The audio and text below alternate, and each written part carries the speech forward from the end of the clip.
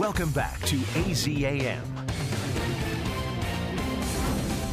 Celeste is out at OdySea Aquarium to introduce us to their rescued sea lions. Ah, hi Celeste.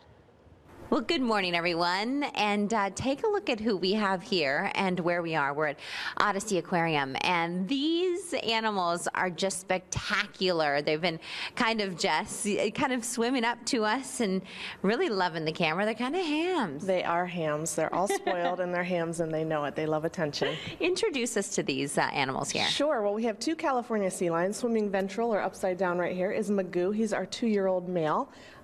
Joining him is our lighter blonder female Ella. She's 8 years old. And then in the background you'll see our spotted harbor seal. And he is a member of the pinniped family, which is similar to sea lions, but kind of like a cousin. So he's a seal and they are sea lions. Oh, they're making their way up. So while they grab snacks or do whichever, we're going to chat with you about Ella and her story, which is very unique. Yeah, she has a really unique story. Ella was a rescued animal, and she was found on what we believe was the day of her birth because her umbilical cord was still attached. We think people that just weren't respecting the boundaries of nature probably displaced her mom, and she got separated.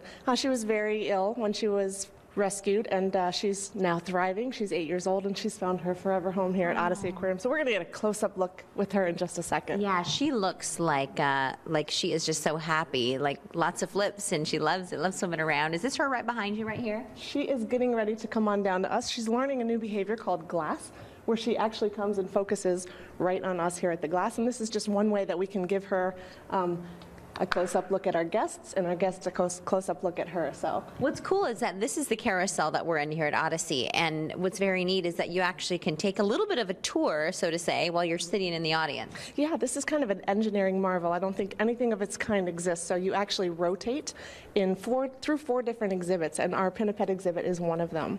Okay, and in one of the exhibits, I'm glad you mentioned this, we're going to see Scuba Santa in the next week or so. He's going to make an appearance here. Coming up, yes, as we get ready for our holiday season. See, yeah. See what I did there? Season. Yes, you'll see Santa in a place where you might not usually see Santa, so. Wonderful. Yeah. And so tell me about the sea lions and how they what they snack on, how they live here in these waters. Well, these guys eat a mixture of fish, herring, capelin, squid, mackerel, even sardines sometimes. Okay. So lots of... They're healthy. They're very healthy, very spoiled, well taken care of.